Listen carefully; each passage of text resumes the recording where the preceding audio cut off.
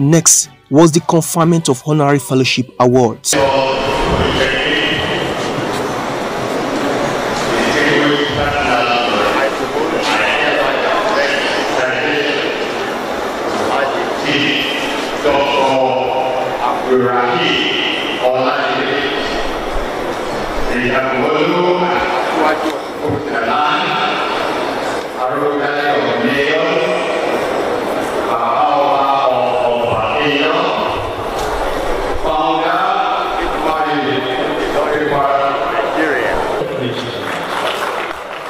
It is noteworthy that Honorary was recognized by both the federal government of Nigeria as well as reputable academic bodies with honorary and fellowship awards.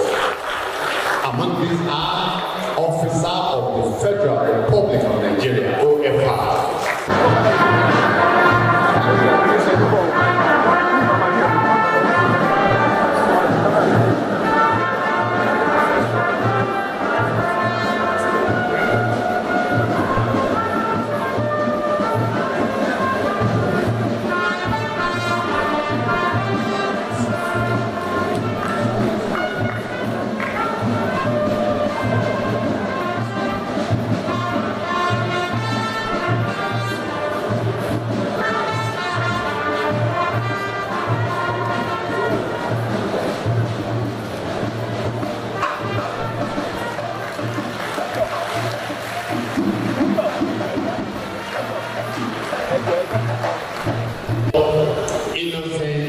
Chukuma, OFR,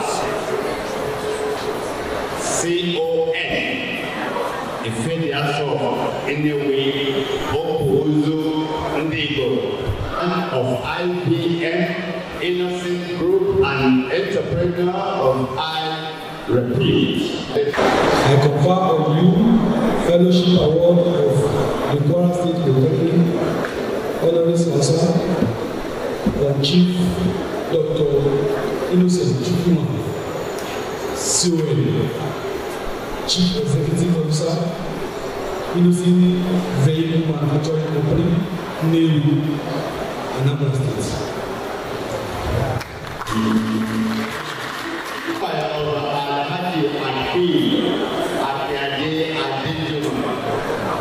A former student of the Kwara State Polytechnic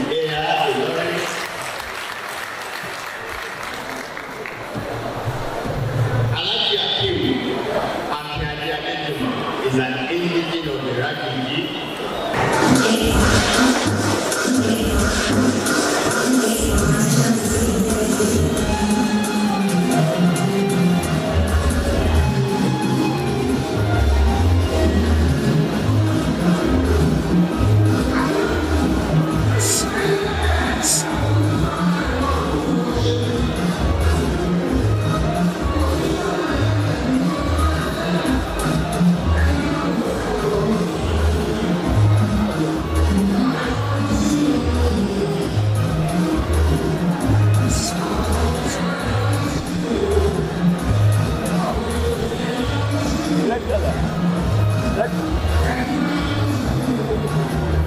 On behalf of the academic board of Kwara State Polytechnic, I confer on you Fellowship Award of Kwara State Polytechnic, Honorary Sponsor, Chief Akinade Akim Adeju, an ex-student of the Polytechnic.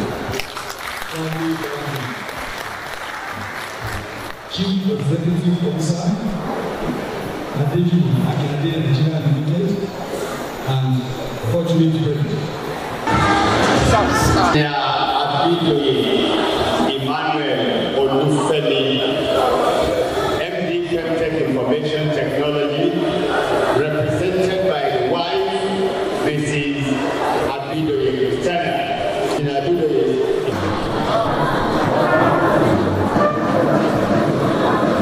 By the authority vested on me, and on behalf of the academic board of Kwara State Polytechnic, I confer on you